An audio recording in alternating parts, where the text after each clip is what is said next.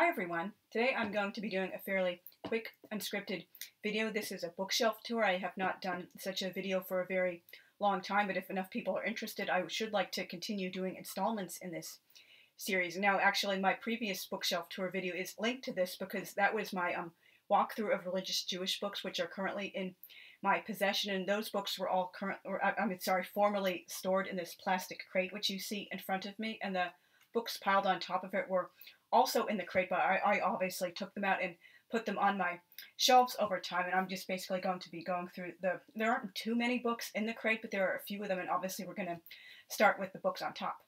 First up is a collection of science fiction short stories of the Science Fiction Hall of Fame, the greatest science fiction stories of all time, edited by Robert Silverberg and chosen by the members of the Science Fiction Writers of America, and it has, a couple of the big names you would expect. Isaac Asimov, who's one of my favorite writers, Arthur C. Clarke, Robert Heinlein, Ray Bradbury, just all the great names you could pretty much think of. I don't remember how this came into my collection. It doesn't have a sticker for the price in it, so I'm thinking maybe it didn't come from a used bookstore like a mass market paperback would suggest, so maybe this was one of those books which was originally in my father's collection. I just took it with permission when I was older and expressed interest in it. My father absolutely loves science fiction, and that's my secondary genre. I absolutely, of course, I live and breathe historical fiction, but I also really, really enjoy science fiction as well. As I just said, Isaac Asimov has been one of my favorite writers since I discovered him when I was 11 years old in the 5th grade.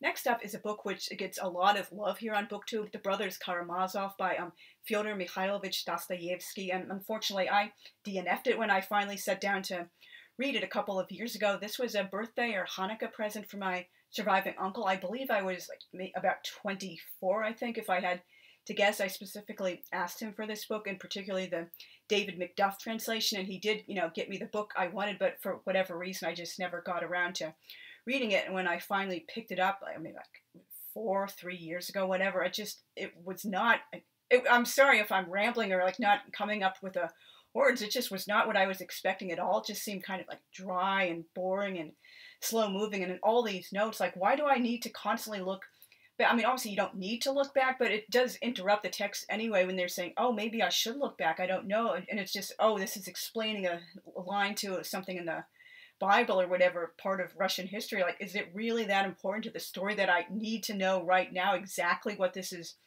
referring to? And it was kind of put a bad taste in my mouth from the beginning when he's like, oh, you can't understand these characters or their story unless you know their complete backstory, so I'm just going to do 24 pages of backstory info dump telling you their entire lives before I actually finally get to the inciting incident. And from what I understand, the book doesn't even begin with the inciting incident. It takes 300, 400 pages for it to finally get there, but maybe I just wasn't in the right frame of mind, or maybe this wasn't the right translation. After all, I did kind of ask for this translation for a kind of shallow reason, because I liked his transliteration style. If you saw my recent video about Russian names, transliteration, and pronunciation, I'm totally pedantic and nitpicky and a stickler for a certain kind of transliteration, the more modern letter for letter style instead of the old-fashioned kind, or the kind of quote-unquote translates names. But I would like to pick this up and try again at some point in the future. I only got up to page 73, so sometimes it just takes a different stage in life or a frame of mind or whatever, and a book that you put aside is much, much better to you. Hope maybe that'll be that way for me too. I also did several previous videos discussing this book a little bit, but not in depth. The video which was only about this book. This is Boris Leonidovich Pasternak's one and only novel, Dr. Zhivago, for which he won the Nobel Prize in Literature in 1957, and I have a previous video where I'm reciting his heartbreaking poem, Nobel Prize, from 1959. It's just really, really a sad story how he was forced to say, I can't get this prize because it would mean leaving his beloved homeland, and he was very old, and I believe that he was also already sick with his final illness by that point. And there are many reasons this has been a difficult book for me to read, because it's obvious he was a poet first and foremost. He just wasn't a novelist, and he's making all these things which I don't necessarily consider mistakes. They're just, when you're a newer writer, or an amateur, or just don't know how to write a novel yet, you haven't had much time to develop your craft, you just do things oh, I'm going to run into these characters 200 pages later, not because it has importance to the plot or character development, more hey, how are you doing? I'm just reminding all the readers you still exist, and even though it had absolutely nothing to do with anything, and just like so many other things about this book just feel like maybe if he had lived longer or written more novels over his life, he would have been a much stronger writer for this particular book. But again, it's not a book I would recommend you not read. It's just keep in mind he was a poet first and foremost, and this really isn't, one of the most greatest Russian novels of all time. This is a book which I believe I got at one of the book stalls at the Carrot Festival one year. That's like a really, really huge Jewish community-wide event at the Agudat Achim, a conservative synagogue in Schenectady, New York. All the area synagogues come together and they just have little booths and stuff, like hawking like food and jewelry and used books and used clothing and all sorts of really fun, cool, interesting stuff, like pillows, like tableware, just anything you could imagine. Or it also might have been a used book sale at Agudat Achim. I really can't remember which one, but like just about everyone of my age, or like many, many generations, not confined to just like late Gen X. Like I read the entire Little House series by Laura Ingalls Wilder several times. I can't remember how many times exactly when I was a preteen, and even before I was a preteen, maybe like 7 or 8, I first started reading the series, and so this is a really nice way to have it all in one volume. Like who didn't read that series growing up, or even watch the TV show from the 1970s, and I believe it continued into the early 1980s. I did see a lot of the episodes and reruns when I was younger, but obviously they're not like so close to the book. In fact, they even make a lot of stuff up, like for example giving Laura and her sisters a brother who never existed. They did have a brother, but he died in very, very early childhood. I think he was like 18 months old or something like that. So they just like made up so much stuff. I could do a whole like video ranting about that, but it's really nice to have all the books in a series together in one volume. And this is a coffee table book about one of my favorite animals, frogs. You might have seen another coffee table book about frogs in one of my recent videos showing photographs of my old bookshelves when I still lived back home in Albany, New York. But that book was just called Frog. This is Frogs. They're not my favorite animal. My two absolute favorite animals, my spirit animals closest to my heart, are spiders and turtles. But like frogs are probably in the top 5 as well. I just absolutely love them so much. I would love to have some pet frogs someday, and all this like gorgeous, beautiful photography of frogs. Who could resist that? And just part of it is like I could never understand why so many other girls and women act like, oh, frogs are so gross and creepy, and that's only for boys, and you're supposed to run away screaming if you see a frog. Why? They're so beautiful and cool and fun, and I absolutely love when I am taking a walk or in the backyard or something, I just see a cute little frog or toad hopping around or hanging out in the community cat's water dishes, or just like a little puddle of water. Oh, cute, I'm going to take a photograph, or just like talk to it or hang out for a while. An animal lover, you kind of do that all the time. And so like, why would I be afraid of frogs or think they're like scary or not for girls? That's just such a stupid sexist myth. This is another subject which has been very, very, very close to my heart almost my entire lifetime.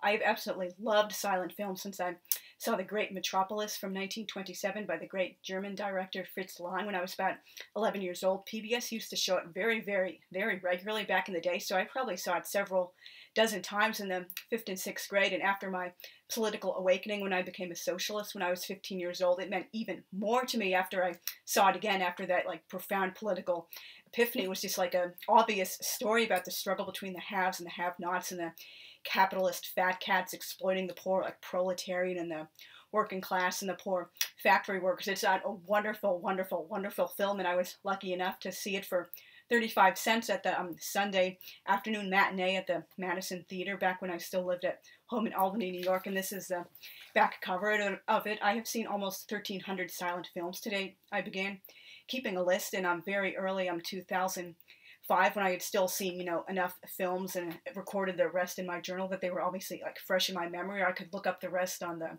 like DVD anthologies with like collections of short films of Charlie Chase or Laurel and Hardy and things like that. So I was able to get the list up and running before I saw like way too many films to all know like right off the top of my head, or like look through the pages of my journals to find out about. I cannot recommend silent films highly enough. I would love to do some more videos on this beautiful art form at some time in the future, as well as books based on it. Like for example, the Four Horsemen of the Apocalypse, which was one of the best like book-to-screen adaptations I have ever seen to this date, from 1921, which gave my favorite male actor of the silent era, Rudy Valentino, his big break. It's just like, and so many other wonderful, wonderful books which were turned into films, including several other films which Rudy acted in. They're just, so many. I just can't say enough about silent film. Can you tell when I start rambling about a subject, it means I'm really, really passionately interested in it. And if I ever do have enough, like, subscribers, active subscribers, to do and ask me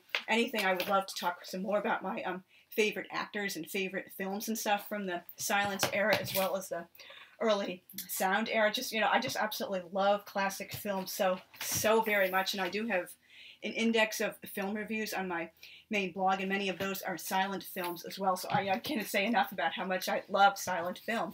And this is, I picked it up. I don't think maybe I did buy it, or just like someone gave it to me on one of my previous Israel trips. It's about the city of Petra in Jordan, with all these like wonderful, antique, ruins from antiquity. Just, one of those places I would absolutely love to go and see someday. I really, really love archaeology and ruins and ancient history and just like wonderful, really cool stuff like that. And, world travel, just thinking about like, who are these people who built these amazing buildings, and who are the people who lived here, and the people who just came throughout history, all just thinking of their hopes and dreams and like what kind of world they lived in. It's just, kind of gives you goosebumps a little when you just think about, the history of the human race, and we're never really as mistily distant from the past as we like to think we might be.